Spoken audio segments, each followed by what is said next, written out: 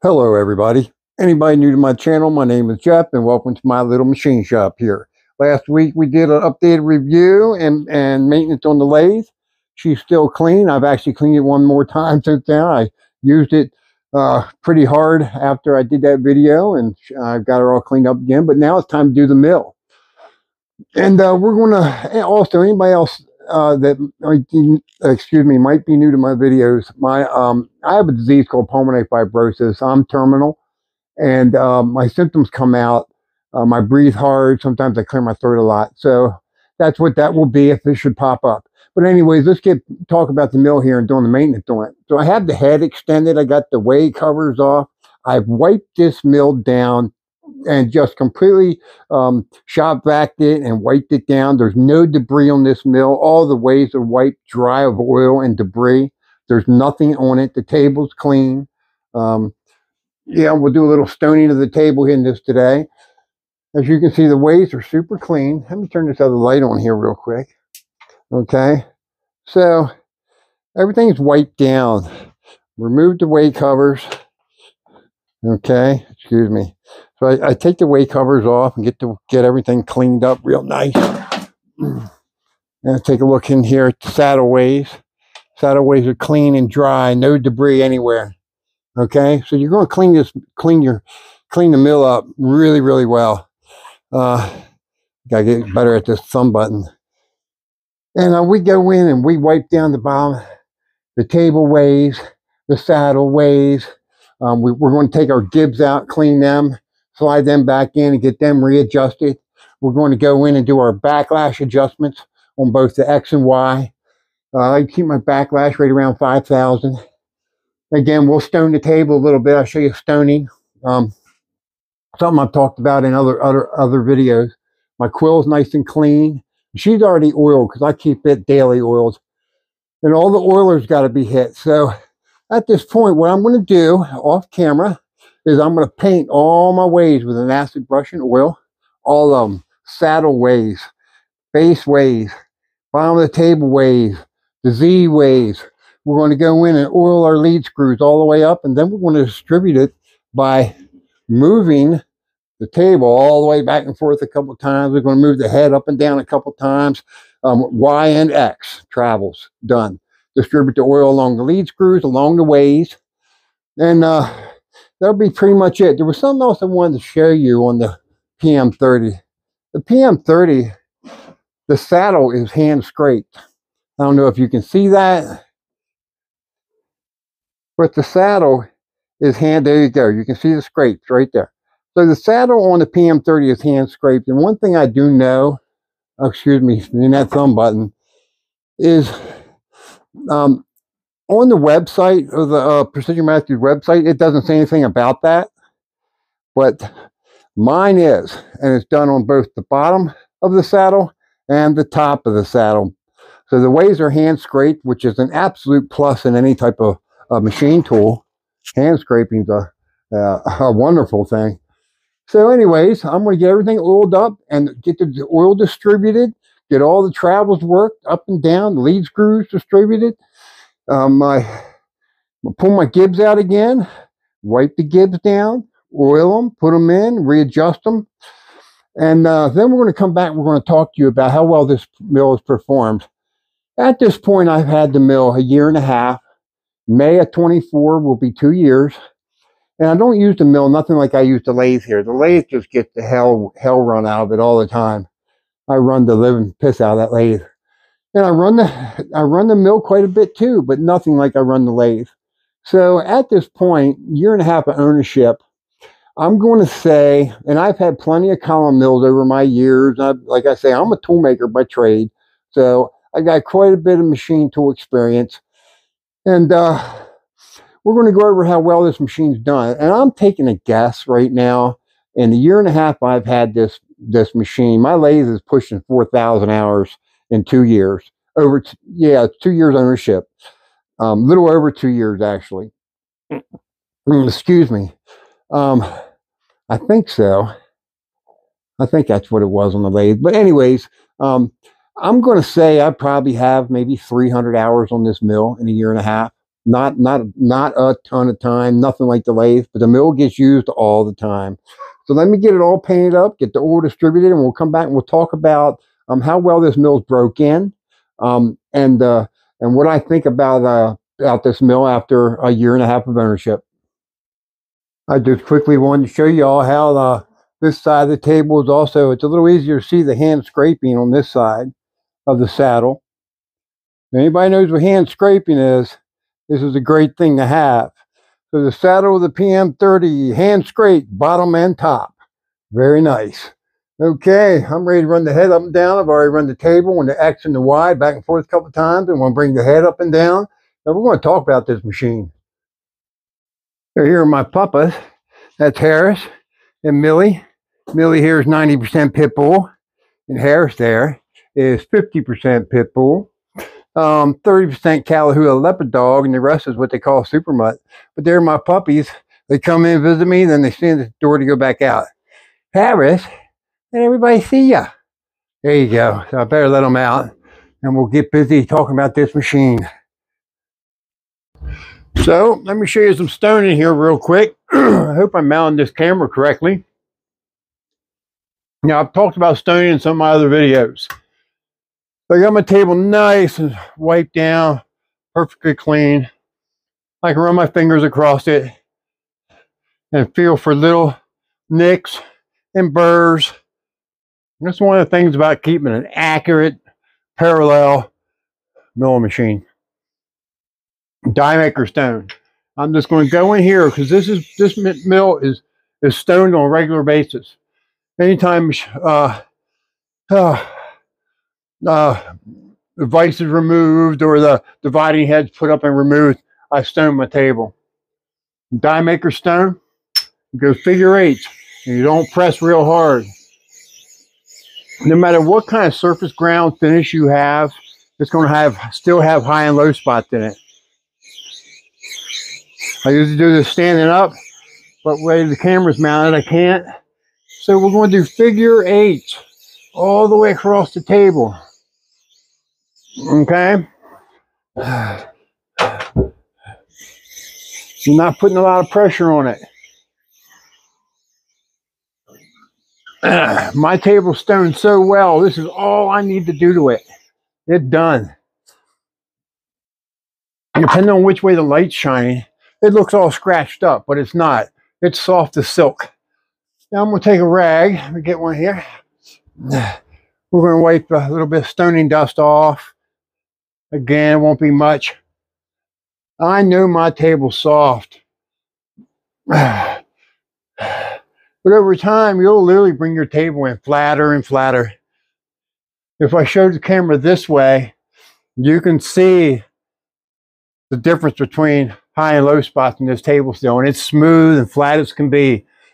And these are almost unmeasurable. But you can see it when you use a flat die maker stone and you stone, you'll see difference in shininess and dullness across your table. But my table literally feels soft to the touch when you run your fingers down it. It feels soft. I use a polishing stone at this point. When I first get this mill or any machine, I go in and fine tune them with stoning gibs, stoning tables, looking at the ways and looking at the high and low spots anywhere in the machine. And I got a really, really flat milling machine here. The parallelism in this mill is insane for it being a column mill. And I've done enough videos in the past that there's plenty of work in there showing me cutting the 10,000ths of an inch on it, parallel. So she's stoned. Everything's oiled. All the oilers are full. I got to wipe off the excess oil. Anytime you hand oil things and run your tables, you're going to have some drip. And I got some drip right here. And it comes out. We're going to wipe that off too. You get in the front here, definitely along the side of the ways. And I wipe all that off. And I'm pretty much done here. This mill is adjusted. It's oiled. Everything's oiled. I got the weight protectors are back on. Heads up. Quill's good. We're going to run the table down here. the head here in a second. So there you go. Stoning the table. Easy, and it's the practice. It should be done all the time. All the time. Get those die maker stones, stone your table. Okay, let's talk about this machine. Okay, I've got everything distributed, moved back and forth. The oil's nice and it's everywhere. It's beautiful, perfectly clean, adjusted, ready to rock and roll. So let's talk about this mill. I've had it a year and a half now, and I took a better thought of this. I keep a log on the lathe, a handwritten log, because I'm on the lathe so much. The mill, I've never bothered. And I got to thinking about it, and I probably used the mill 10% of the time. I used the lathe. The lathe is pushing 4,000 hours, excuse me. So the mill is probably pushing between 350 and 400 hours on it since I've had it. Nothing like the lathe, but there's been many days where I've been on this thing all day long, and many of those days. So I'm just taking a guess off the top of my head that probably has 350, 400 hours on it. So at this point, I wrote some things down the board here, so I might be looking off in that direction. When I first got it, the mill, it had some high and low spots in the gibs. Nothing terrible at all. I could just use it and it would have broke in. But I went ahead and took the gibs out when I first got it, and I looked at it, and I look at high and low spots all through my waves and all, and I mess around with stoning and bringing those surfaces in, so I have a very accurate mill. I've done enough videos, the squaring, and even on the number 2 upper machine video. Number 2, I think it is where I machined. It was actually 11 inches, and I had it parallel within. It was under half a thousandths, over 11 inches, and at the time it was about 4 inches wide. Before I cut it all down to start the upper machine job, which I am getting back on it. The season's in. The very next video is going to be the AR upper. So, anyways, the machine's extremely accurate. It had a lot to do with me tuning it. And today, the travels are smooth all the way across because I went in and stoned my gibs in flat, got all the high and low spots out of them. So I have extremely smooth travels everywhere in this lathe. This mill. Sorry, no, I do that quite often. I'll call the mill a lathe, or the lathe a mill. I just do that. So if you catch me doing it, I'll just ignore it. But anyways, gibs are extremely well adjusted. I have 5 thousandths backlash adjusted in my hand wheels on the X and the Y. The Z is not as easily adjustable, so I just leave it alone. If the head moves, the Z's dro moves. So it's as accurate as you can possibly get. But anyways, she's smooth as glass everywhere. When I first got the mill, it had a sticking quill. The quill would stick. I could run the quill down. It has 3 inches of travel. You could run it down and it would stick. But today, it's broke in nice. I mentioned that. I think I mentioned how it broke in very nice. I actually don't remember when it stopped sticking. I just dealt with it. Now it's smooth as glass. I keep that quill oiled and clean. Smooth as glass. The fine feed works smooth as glass. Accurate. The lead screws on this machine are deadly accurate. And the lathe the same way. It's insanely accurate machine. I've had to do a little tuning, like I said, getting trim perfect. But with the work I put into it, I have a fantastic mill machine. It broke in very, very well. All the ways are beautifully broke in. Again, this mill, the saddle on this mill, on the bottom and the top of the saddle is hand scraped. Beautiful. It's beautiful stuff. Okay, I just wrote some things down. Quill, travel, super smooth, accurate screws, and stoning the table. I did a little piece on that in this video. I keep my table beautifully stoned all the time. And my gibs are completely smooth through the length of all the travel. I don't get any tighter loose spots at all. It's perfectly, my gibs drag perfectly all the way through the travels. And that was stoning too. So I'm guessing I got 350 hours on it. I couldn't be happier with it. There's no real other mill in this kind of category here. When I originally bought this mill, I was not looking at this mill. I didn't want this mill. I wanted the bigger mill. I've had a few different column mills over the years. Again, I'm a tool maker. Anybody that hasn't seen my videos before, I'm tool and die, and I'm pretty much retired at the moment. I'm terminally ill with pulmonary fibrosis, and I'm still hanging in there. I'm down to one lung. The left lung is completely scarred, so I'm breathing off of one lung, but I'm getting enough oxygen where I'm still not having to put oxygen on all day long. So there's a little update on that for people who have been watching. But again, I couldn't be any more happy with this mill. This mill is absolutely cool. I can't even tell you how happy I am with it. This mill is that accurate. It is absolutely done everything I've asked it to do, and better, much better than I expected. Both these machines are much better than I expected when I purchased them. I did not expect to get what I got. I got wonderful platforms that I was being tool and die. I was able to tune my machinery in. And the platforms gave me two wonderful machines that I tuned in, and I couldn't be happier. I do aerospace work with them all day long, every day, 10,000ths, half thousandths of an inch, all the time, every day. that's what I do with these machines, and my videos show that. If you want to go back and watch my videos, you haven't seen any, you'll see that. So I pretty much hit on everything. I have no complaints about this machine right now. None. Not one single complaint.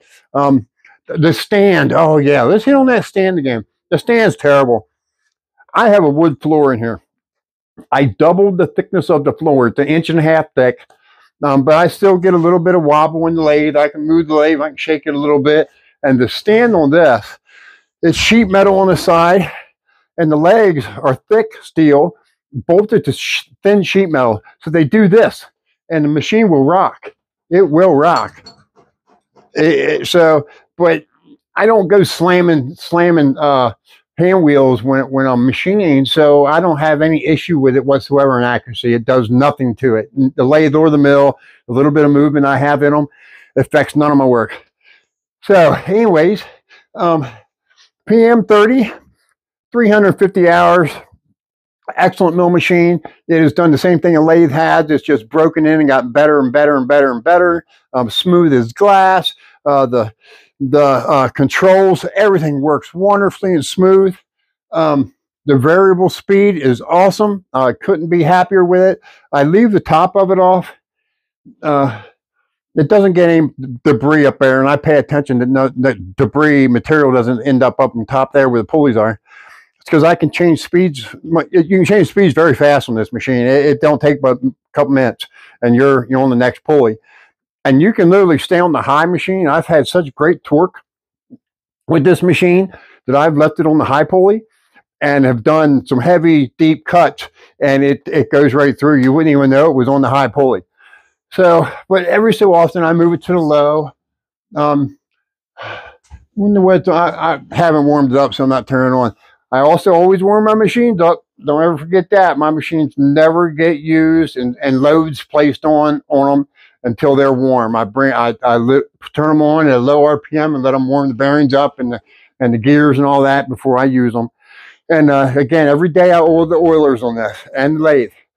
If I'm using them, the oilers get hit. Lead screws aren't as easy to reach. The Z is pretty easy to get. So I oil the lead screws every couple times, or when I know I need to. I always keep my stuff always freshly and nicely oiled. Never dry, never. So there you go. I can't say one bad thing about this machine. Had a few little issues with it when I first got it. We got past those very quickly. I have not had a single hiccup with it since, just like the lathe. The lathe's pushing 4,000 hours. It's not there yet, and it's just getting better. This machine doesn't have a lot of time on it at all, and it's wonderful. So there you go. Updated review on this machine. Let me think here. Is there anything that I have not been happy with that I'm just not thinking of because it's so small? I can't. Yeah, I'm happy. Everybody, thanks for watching my videos. Please like, share, subscribe. And if you would like to support my channel, and believe me, I could use it. I don't really get any support, and it's tough at times. The information's in the description. I'd appreciate it. Please like, share, and subscribe to my videos. And the very next video we do is going to be back on the AR upper. We're back to business. Everybody take care of yourselves. Have a great work week.